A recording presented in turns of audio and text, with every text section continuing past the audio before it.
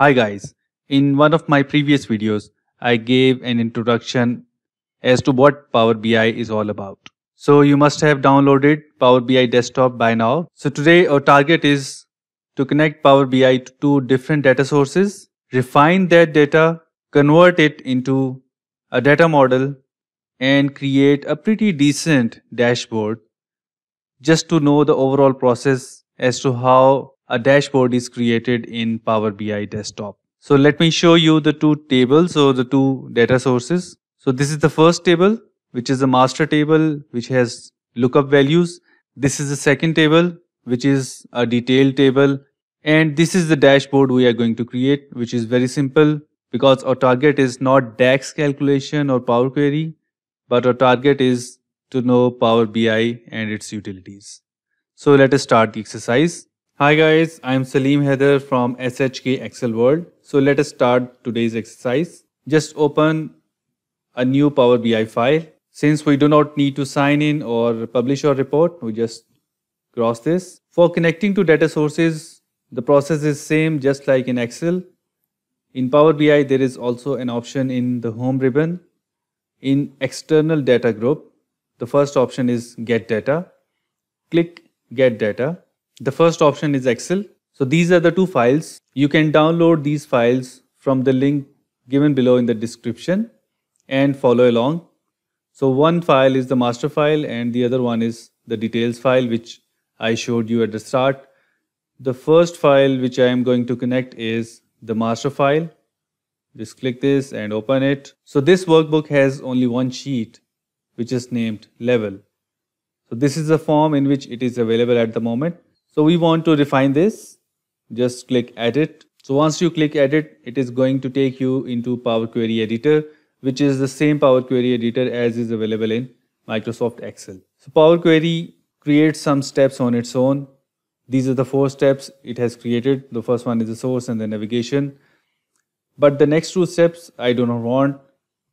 So just delete those. I want to remove the first 6 rows. So there is an option in the home ribbon in reduce rows group, remove rows and remove top rows. Mention 6 and press OK. So the first 6 rows have been deleted. For my final table, I just need 2 columns. One is the code one, which is 1, 2, 3, 4, 5. And the next one is the column that contains the names of these codes. I do not want rest of the columns. So one way of deleting the columns is by selecting all with the help of Control key and pressing delete. But there is a smart option in Power Query whereby I can select the columns I needed, right click on any of them, and there is an option to remove other columns. So in just one go, it has deleted all the unwanted columns. The next step is to use the first row as column headers.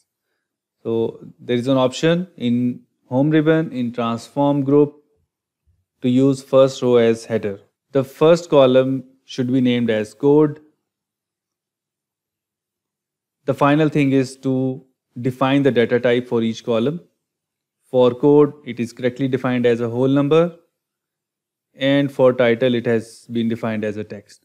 So our first table is final. We can close and load this to Power BI and again connect to a new data source. That is our second workbook. But we can directly connect to the second data source from the Power Query Editor. Again, click the new source, click Excel, and we have the second table available, which is details. Open this. So there is also one sheet in this. Check the checkbox. And since we are already in the Power Query Editor, you may not be able to see load or edit button because pressing OK means we want to edit this. We are going to refine this as well in the same steps. First, we need to remove the first 8 rows. Remove rows, remove top rows, top 8 rows and press OK. There is an unwanted last row as well. So we are going to remove row, remove bottom rows and mention 1. So the next step is to use the first row as headers. Again, go to the home ribbon and use first row as headers in the transform group. Now we just need to delete the unwanted columns. So we can do this by selecting all the columns with the help of Control key. Press delete. I also do not want the first 4 value columns. Just select these and press the delete button. You can see in the value column, the data type defined. I'm going to change this to the whole number, and same for the credit one, whole number. Just rename the first debit as debit and the credit as credit. I do not want to play with two value columns. I will have to merge both of these into a single column, so I'm going to add another column. So there is an option in Power Query Editor to add a column. Click custom column, and the first one is the name.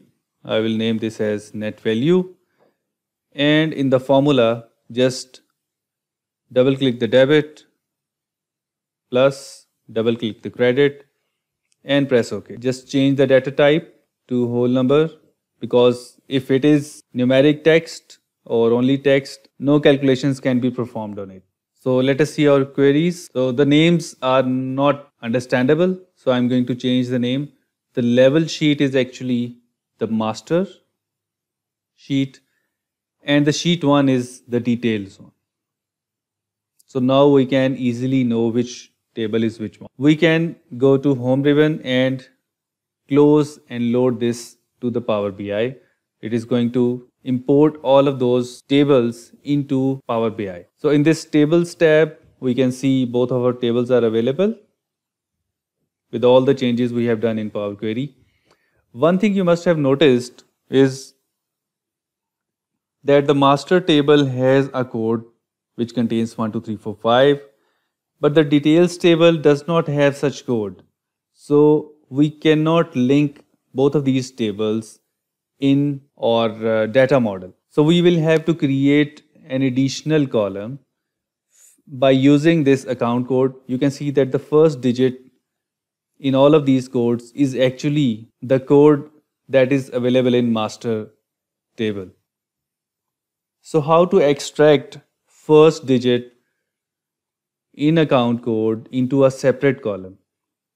So it's very simple in Power Query. Just select the account code column in Power Query, click add column, and in from text group there is an option extract. So extract first characters. So just mention that you want the first one character to be extracted and press OK. So in this way we have created an additional column which contains the key. Just rename this as code and also change the type to whole number. Now our transformation is complete.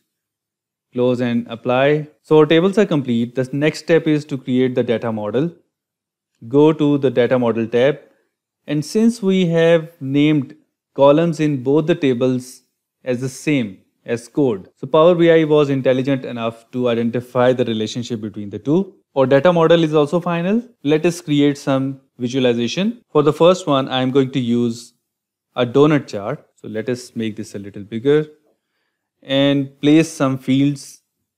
So here you can see the list of tables, and this is the visualization, and this contains the settings for visualization for any visual which you have selected. For legend, I am going to use the title, and for values, I am going to use the net value column which we created in Power Query.